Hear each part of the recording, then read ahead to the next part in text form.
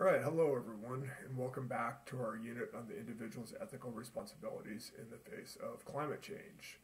So, as you may be able to guess from the fact that I'm in a t-shirt and I got those crutches behind me, this is my first lecture that I'm recording post-injury. But anyway, today we're talking about Ratterman's paper, Bearing the Weight of the World. And this paper is a direct argument against the paper that we read on Monday, Johnson's paper on the individual's responsibility in a tragedy, the commons, right? So just to recap very briefly, Johnson, he didn't think that the individual has any responsibilities in the face of a commons tragedy like climate change. The reason for this is actions that deplete or harm the environment, they're not amoral in themselves, right? There's nothing like amoral about driving a big car in the way that there's something amoral about theft. It's only amoral because of the context, because it's destructive of the environment and it's going to have a bad outcome. But the catch is that whether you drive a big car or not, or whether you take any kind of environmentally destructive action or not, the outcome is going to end up being the same. So whether you do it or not, the environment's going to get destroyed either way. It's a tragedy, the commons type situation. So there's no ethical reason for you to refrain. There's also no practical reason because it's not going to make any difference whether you do or not. Now, Ratterman disagrees with this logic, and he has a fairly sophisticated philosophical argument here. A lot of it comes down to this argument about the pebbles, this metaphor about the pebbles. And if you recall, Johnson, he tried to anticipate objections that the reader may have. And one objection that he saw was the reader might say, look, by your logic, this would be okay. You have this crowd of people, and they each put a pebble down on some person until that person's crushed under all the pebbles and they die. There's nothing abnormal about putting a little pebble on somebody. I mean, that's not going to cause them any harm in and of itself. And whether a person puts the pebble down or not, it doesn't make any difference to the outcome. Now, Johnson, he had some reasons why he didn't think that was a good analogy. He didn't think that argument worked against him. And, if you can look back on the slides if you don't remember what his argument was.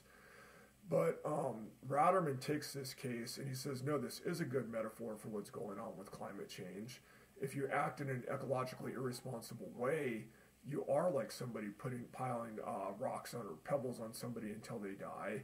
And if you were part of that mob, you wouldn't put that pebble down. You would think that was amoral. And the same thing applies to climate change. So Johnson's argument, he says, look, it does license this kind of behavior. If you live by Johnson's moral code, it would make it okay to be part of a mob crushing people to death with rocks. And so we would reject it in that situation. So we should reject it in the case of climate change as well. And I'll let you take a look at the actual argument in the paper and in the slides. I'm not going to recap it here. It's fairly complex. But it's important to note that Ratterman also rejects the position that Johnson took himself to be arguing against, which is what both of them call the Kantian position. Now, the reason they call it the Kantian position, remember Kant, he was a deontologist, and he had this thing called the categorical imperative, which said that anytime you have to make a moral choice, you should only take an action if you would want everybody doing it all the time, right? So in the case of the environment, what that would mean is that you should only act in such a way that would be fully sustainable if everybody in the world did it. And, there's 7 billion of us, so that means that you would have to live a very stringent life in order to be living in a way that would be fully sustainable if everybody did it. Your carbon footprint would have to be very, very small. Your use of resources would have to be very, very small. Would have to be far, far below what the average American lives like. I mean, we're talking substantial sacrifices here, not climate controlling your home, probably not even driving a car at all. Very substantial sacrifices. And Ratterman says you're not really obligated to do that either. He kind of agrees with Johnson as far as that. And here he doesn't really have like a sophisticated of a philosophical argument. He kind of appeals to your intuitions, which is that, look, ethics can only ask so much of us, and after a certain point it becomes unreasonable. You have this thing in ethical theory called the superogative, and what that is it's an action that, somebody who's good may do it, but it's not required to be good. For instance, we all feel like giving money to charity is a good thing, but we wouldn't require that people give we wouldn't say that in order to be a good person, you have to give like 50% or 75% of your money or 100% of your money to charity or anything like that.